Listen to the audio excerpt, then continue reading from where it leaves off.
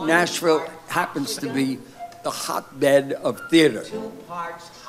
What I mean by that is you're going to an audience who is accustomed to going, and they have seen it all. Plus the fact we need that kind of information to make all of the tweaks of the show ready to present to a ticket-buying public.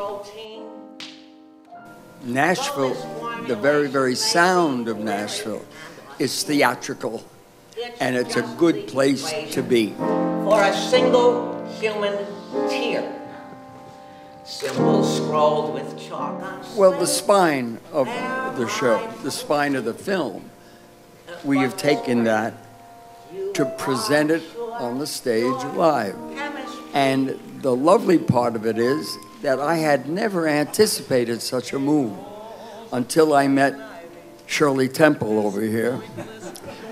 And you're gonna hear the name Michael Andrews. You're gonna hear that after the first preview. It will spread like wildfire. But I have to say, just to comment on what Jerry's been saying, this experience for me, as you can imagine, for the past 7 years, has exceeded my dream that I had when I was a little boy of playing these characters.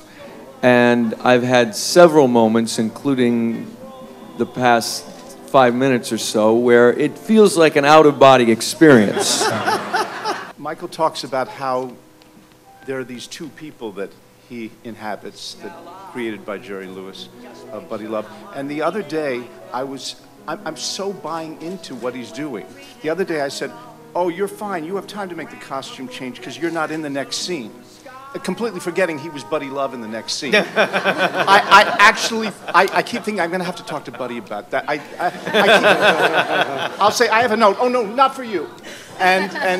So I'm really caught up in that magic. Because the first thing I said to Michael at my home that night was, we cannot use an impression of Jerry Lewis. We better not ever allow that to happen for a split second, because it becomes contagious, and all of a sudden you're doing a documentary on the life of this Jew. Now, 2, 3, 4.